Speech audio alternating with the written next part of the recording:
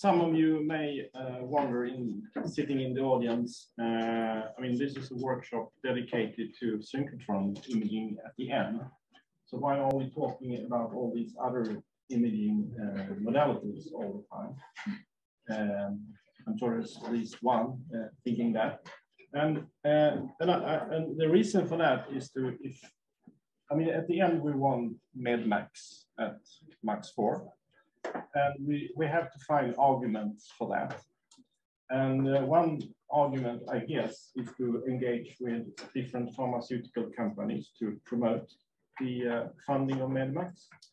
And to do that, we have to offer them something they don't already have.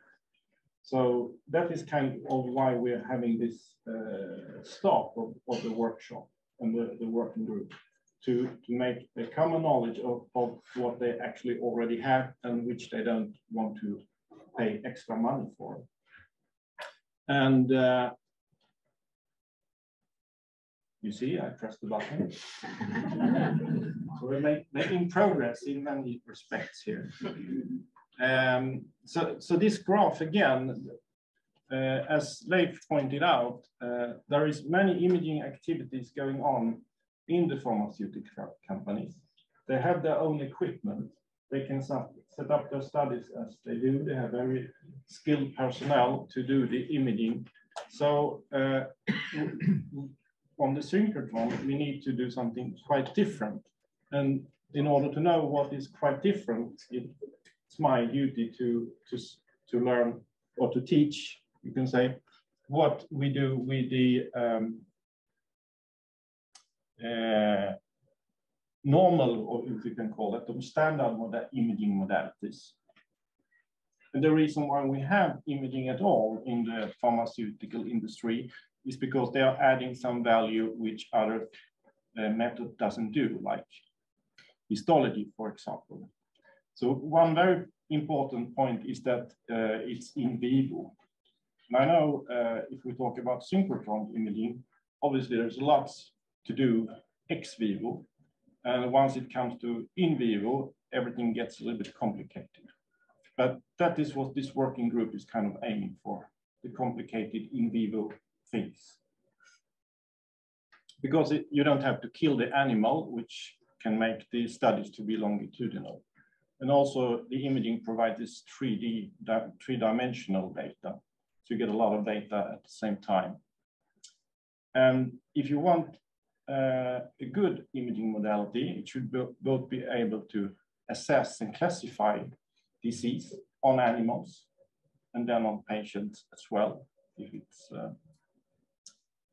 good. And also the treatment response, so you can see the effect of new drugs. Try new drugs, see the effect. And the translational aspects, mouse to man. So I'm starting with the three different modalities to kind of show this is what we can do with normal imaging equipment. So this is just a micro CT. And the micro CT provides contrast like X-rays, but tomographic, so you get the three-dimensional volume. In this case, we see just one slice out of that.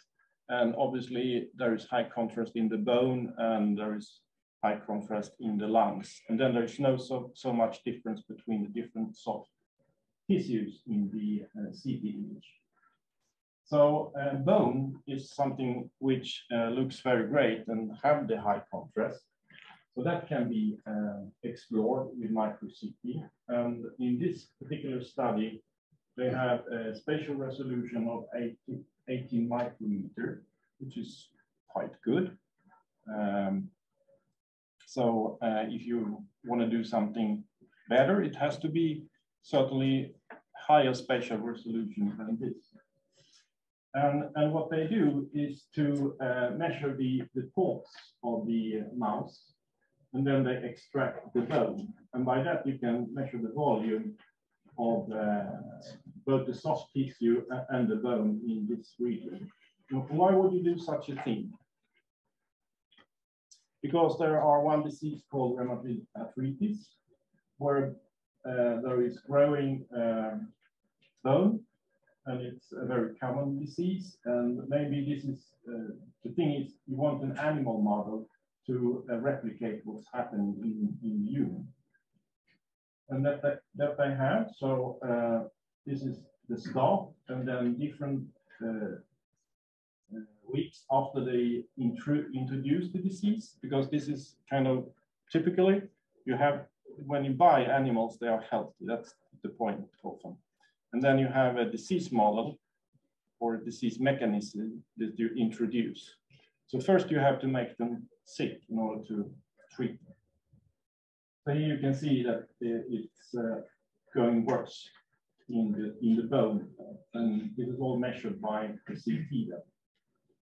So what is the study then? Well, you measure the volume of the bone. And you can see for the naive mice, nothing happens. They're just healthy. In the sick group, you get the bone volume goes down.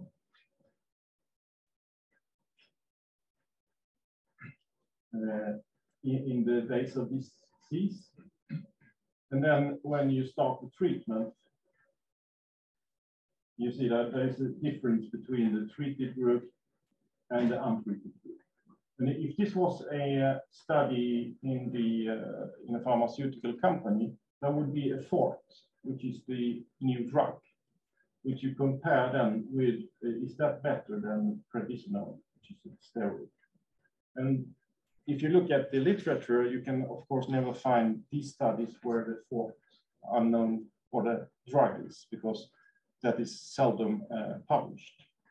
It's a few ones, but then it's long after the drug is being explored. So that's how you do it. And this is quite efficient with a simple micro CT, which you can have in-house, which is, of course, a lot cheaper than big synchrotrons.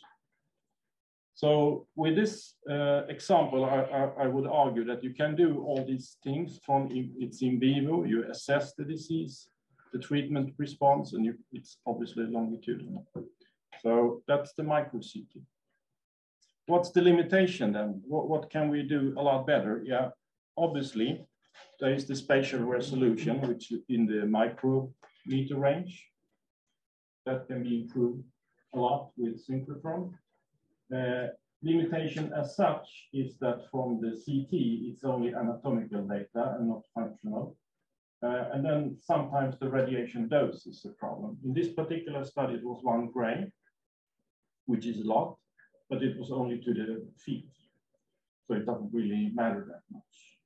But obviously, if you irradiate the whole animal, like in studies of the lungs, you have to keep it the dose a lot less than 1 gram. The 50 for mice is about 4-6 grams, so just to give you a number. And then we have nuclear medicine. So nuclear medicine is something we do with PET cameras and SPECT cameras. And the idea is that you have a radionuclide, could be many different ones, and that gives you the signal, the thing you measure. And then you have a probe which you attach on that radionuclide, and the probe decides where the radionuclide go. And then you get these images, uptake of the specific probe, where that is going. And very common applications are, of course, the glucose of 18 fluorine that goes to actually anything that consumes energy, which tumors do a lot. They like the sugar, so you can see them. But it can be a lot more specific. So a probe like the amyloid that goes into the brain can be used in studies of Alzheimer's disease. Or collagen 1, which Karin, did you show that? No, I didn't. No, you didn't. Okay, that goes to collagen 1, which can be interesting in fibrosis studies. Or PSMA, which is a prostate-specific membrane probe that goes to tumors in the person. So by selecting the probe, it can be very specific. And also it shows the function. What it doesn't give you is the anatomy. So you combine it with a CT in order to know where the uptake is going. So one example I would give here that we have been working with, although I will show images from a paper, is the peptides, which is specific for collagen. So, which is something which show where the lung, in this case lung, fibrosis is building up. So it's, instead of looking at something where the fibrosis is already there, we can look at where the fibrosis is building up. So this is how that works. In the left-hand graph, they gave the probe, but it's a healthy animal, and you can see there's no uptake in the lungs. Then they have a bleomycin exposed animal, which have inflammation and fibrosis going on, and then you can see there's a great uptake. So how do you use such a model in the drug testing? Well, here's one with the antibody therapy. So again, there is the bleomycin with the probe, a lot of uptake. And then they treat with antibody therapy, and there is low uptake. So this is another example of you can assess the disease. You can, oh, I forgot this one. You can also do this in the human. So here's the CT, where you can see the fibrosis. Similarly, the uptake of this compound here. So about PET, then, again, PET is functional, it's not anatomical. That's one of the main differences. And it also provides all these that you want to have from in vivo, non-lethal assess, disease treatment, and so on. And what's the limitation of the nuclear medicine techniques?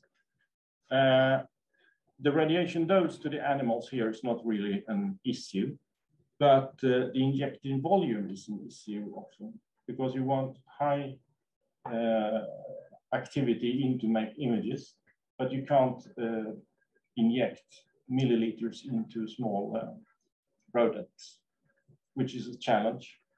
That you need very high specific activity. Also, of course, you need the supply of radionuclides. Many of them you can buy if it's SPECT, but if it's PET, you have to be close to someone who produces them. And if you want to do funny stuff like this probe for collagen 1, you need a radiochemistry. So that's a challenge. And also the spatial resolution is not that great, but since this is a functional measurement, maybe the resolution isn't a big issue. So lot of good news or good facts about the nuclear medicine, but there's also certain limitations. And then we have the magnetic resonance imaging, which always is a little bit more about the complicated one, because you can do so many different things. And I think Leif already showed a picture of a mouse heart, where you can measure the ejection fraction. But you can really appreciate the soft tissue contrast you get in the abdomen of the rat here to distinguish the different organs that wouldn't be possible with X-ray. Or you can use a technique to make angiography of a mouse brain with rather high resolution. And in this particular case, you can see the mouse here going into the magnet. And then I will show some older slides here from my former career, where we studied inflammatory bowel disease and had a mouse model for that. So this is, oops.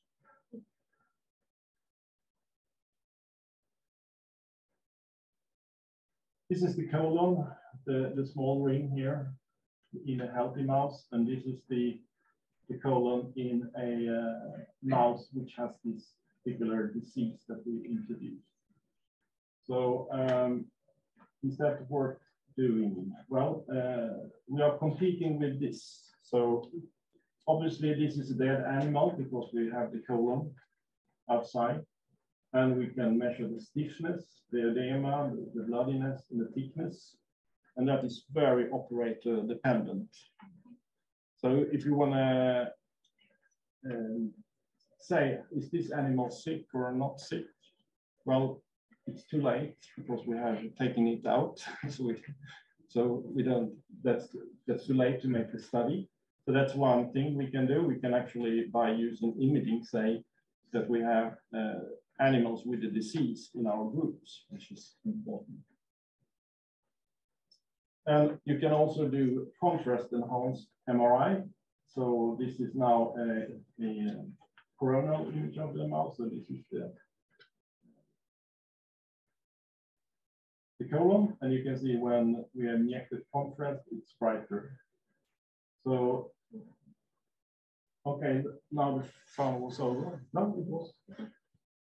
So we can actually assess different kind of inflammation in the mice with acute, chronic, and healthy. And what is fun or not fun, what is good is you can do this in humans as well. So there's a link to that. So summarize MRI in preclinically. It has all these possibilities that we want from a 3D preclinical method. What's the limitation with the MRI? Well, there is no radiation dose, so that's not an issue. But the spatial resolution, it's really hard to say what it is because you can kind of decide what spatial resolution you want just by measuring longer time, other equipment, special coils. But if you're not going to spend too much time on each animal, you're probably in this range here. So if you want higher resolution, it's really long acquisition time. Low sensitivity in the sense compared to PET when it comes to looking at different molecules. So ultrasound, not going to say too much about that, but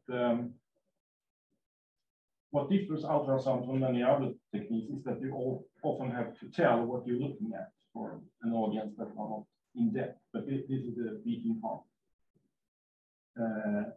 which is not healthy. But it gives you the anatomical information, and it's direct functional. I mean, the cardiologist can say how the function works when they're looking at these pictures, and they can also do different kind of measurement.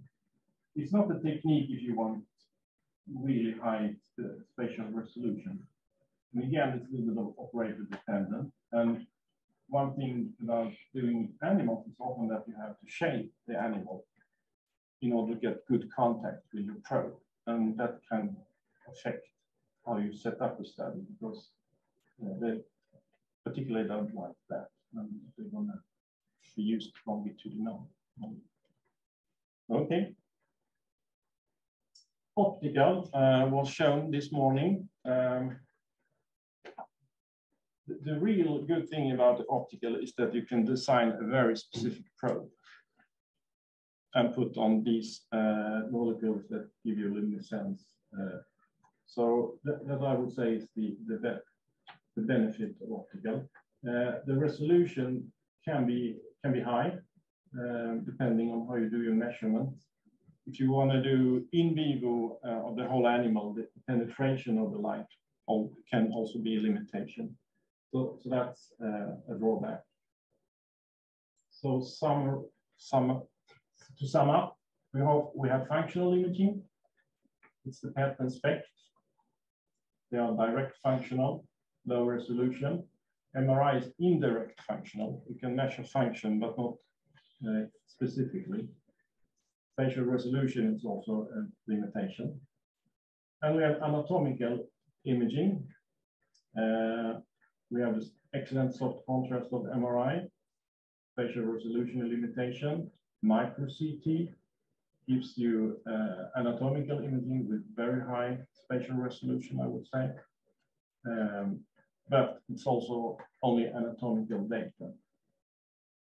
So if we look on this graph, we have the nuclear medicine techniques here with their resolution going down to CT, which is about this range, 0.01 millimeter, and then we also have synchrotron out here. So preferably we need experiments that need high spatial resolution, I would say, or something which need to be imaged very, very quick. Sensitivity on contrast media, obviously SPECT with their traces is the most sensitive technique. But I guess you can use very many nanoparticles or whatever probe here in combination with synchrotron to make it very sensitive for experiment.